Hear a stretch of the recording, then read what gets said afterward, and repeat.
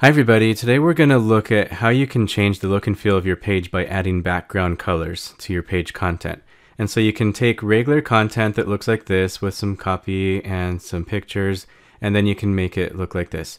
It doesn't drastically change the content of the page necessarily. I still have an H3, I have some text here, I have a picture floating off to the right, but it allows me to add just a little bit of customization, just a little bit of individuality, so that I can change the color schemes of my page. I'll be honest, sometimes I just get tired of looking at black text on a white background. Just black and white, I just want to mix it up a little bit. And so let's look at how we got to this point right here. What we're going to be doing is exploring a little bit of HTML and a little bit of CSS. So let's go ahead and edit this page and let's look at the content. What do we have so far on the page? So right here is a header 3, of course I have my page title right here, and then I have a few paragraphs of regular text. Now if you don't know about how to float the image to the right, I actually have dedicated videos entirely to images and how you can manipulate images on your page. But to see how I did that, we really have to go into the HTML editor, and you can see my H3, so that's my header 3. I have some paragraphs of text down here, and then what I'm looking at is an image.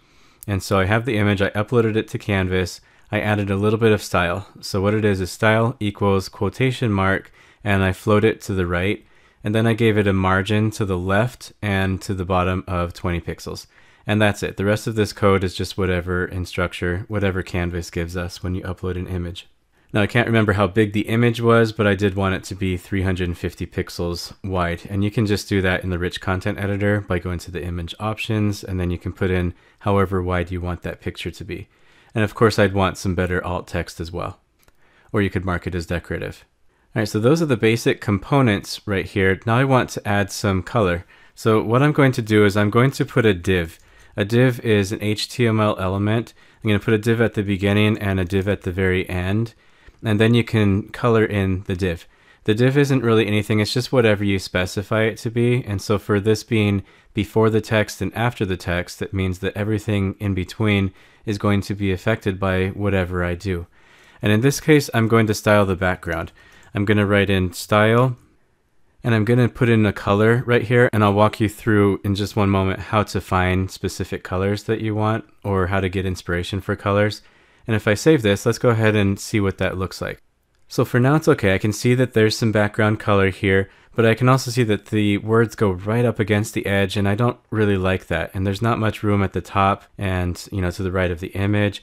And so I want to put a little bit of space. I don't want these words to go right up against the edge there. So let's go back to the edit, and with just a little bit of CSS, you can actually fix that issue.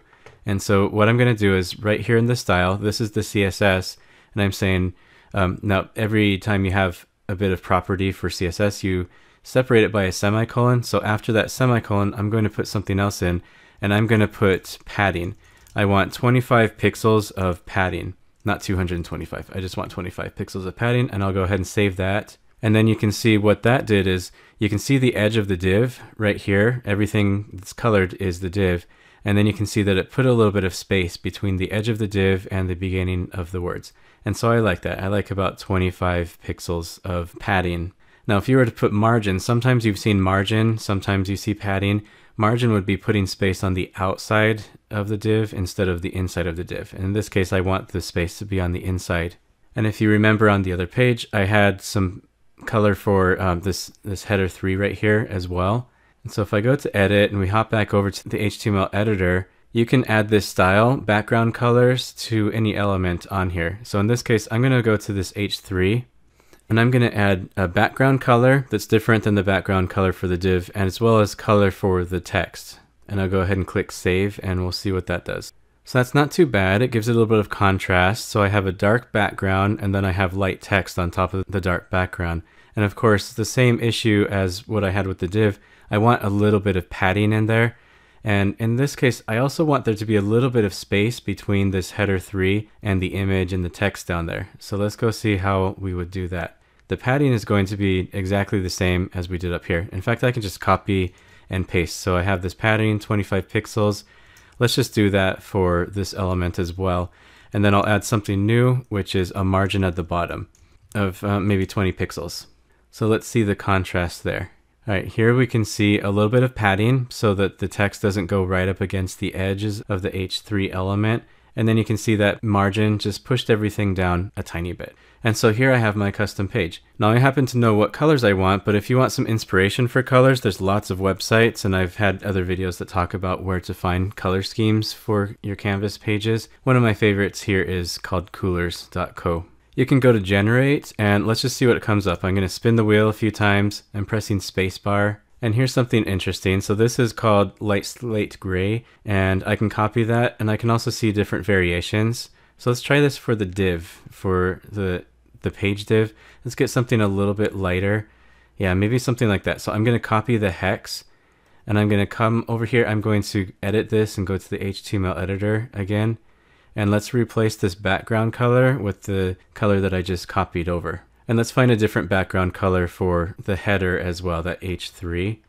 Maybe even something like this. I could get maybe something dark just to put some contrast. So I'll go ahead and copy that. I don't know if this is going to look great, but just as an example. So here's my new background color, and let's get a foreground color as well. This honeydew is actually, that's a pretty good foreground color.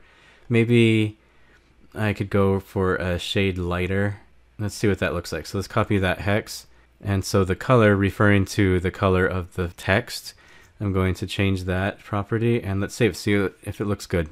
It does not look good. So we can go back and we can try different color schemes. Maybe this background could be a little bit lighter, to be honest. So let's try something really light. So it's just off-white, Gainsborough. Yeah, so let's replace this with Gainsborough. I'm actually thinking that this might be a good color for the header. And so let's replace that, and then let's copy the Gainsborough and see where we're at. Yeah, we're almost there. Let's just find a dark font for this one. This is a light green. And so let's take Gainsborough and let's find a darker shade, something like this for the font color. And I think we're almost there. That's kind of classy. I like that. So we're going to paste that and save it. There you go. I think that's better. That's something interesting. That's a lot better to look at, I think, than just black text on a white background. Let's put some color in there. Let's style it up a little bit. And so before we check out, let's go ahead and edit this one more time just to see what we're looking at. Now, normally what this would look like if I were to copy this and paste it down here without the style. So this is what the page would look like normally. I would have an H3, I would have an image, I would have some paragraphs.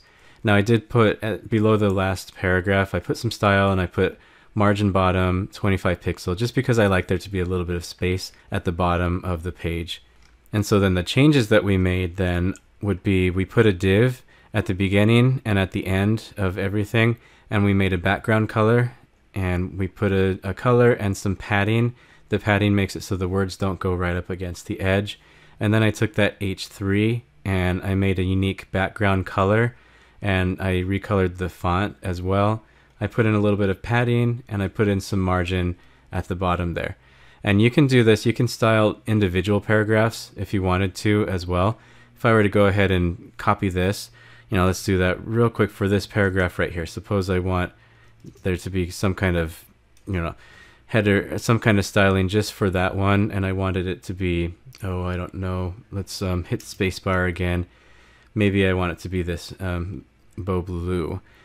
And so I'm going to copy that color, put a hashtag and the color, and I'm also going to copy the padding over here. I want to make sure that this has padding as well, and save that, and we'll give it a look. All right, in this case it goes, since this image is floating on top of everything over here, then it goes behind there, but you can see, I don't really like that. I'd probably take that away, but you could alternate paragraphs. You could put some dark background between every other paragraph if you wanted. In this case, let's go to the version history. I'm going to revise it to, restore this revision here. And I think that page generally looks good. And so that's how you can use HTML and CSS to dress up your pages and put some background color. If you like this tip, don't forget to subscribe to the channel. Check out the website howtocanvas.com for more tutorials and write-ups. And I'll see you next week. Happy Disney morning.